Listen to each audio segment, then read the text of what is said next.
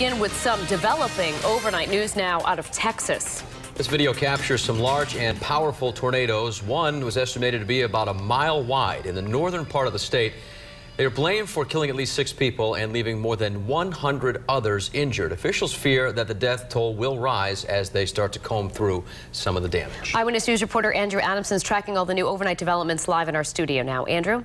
Yeah, Danielle and Patrick, we are learning more about this developing situation. Local sheriffs say at least 14 people are still missing at this time after these twisters ravaged the area. Take a look at this wild scene video. You can really see how hard the area has been hit. We're hearing reports of 3 tornadoes touching down in Granbury. That's a town 30 miles south of the Dallas-Fort Worth area. Much of the damage occurred in 2 neighborhoods of single-family homes. All 6 people confirmed killed were found in and around houses in that location, and at this point sheriffs have no estimate on the property damage, but it does appear to be massive.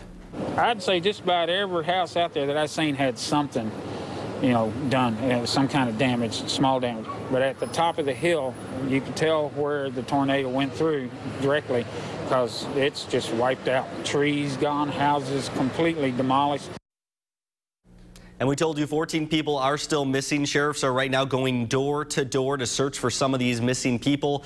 Coming up, we're going to show you more footage of these devastating tornadoes. For now, live in the studio, Andrew Adamson, Eyewitness News.